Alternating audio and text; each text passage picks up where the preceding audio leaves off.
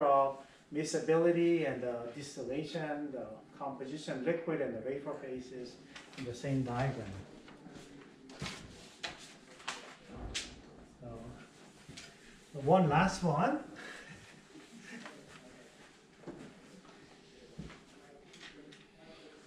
Called the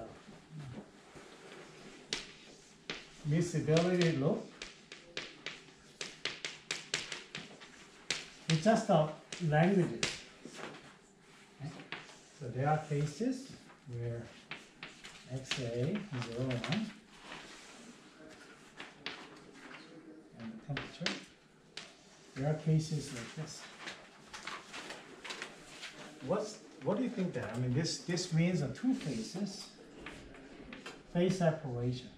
So at this temperature, you will have phase separation into these 2 points, right? If you have lower temperature, you will be miscible.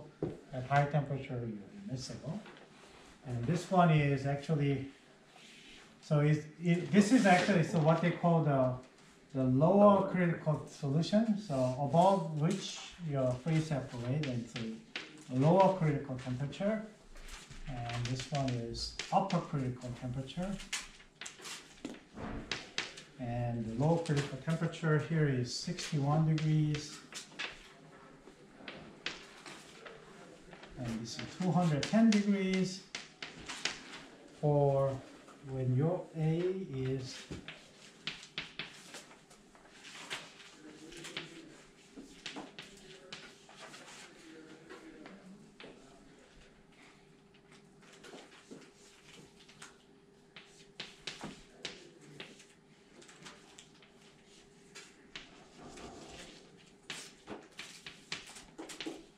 and B is water.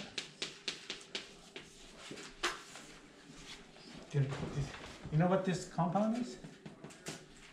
This is nicotine.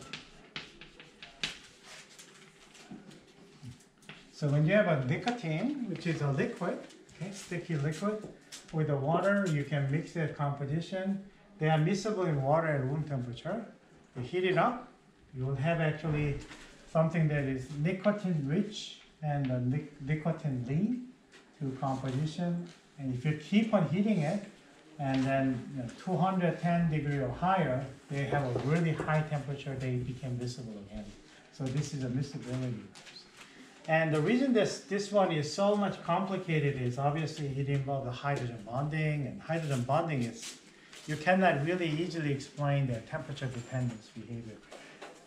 Once again, the people love this temperature versus composition as a description of their miscibilities and the phase behavior, because it can be done easily in the experiment. I can do a lot of sample chamber that has a control the temperature to be that, and to see if they are having 2 phases. So if I have this temperature, if I'm looking at a way, there are 2 phases. Okay? And if I have it up, there's no phases. I don't see any phase separation. So that's how they easily fix the temperature and to see if there's a phase separation or not. And then they essentially construct the phase diagram.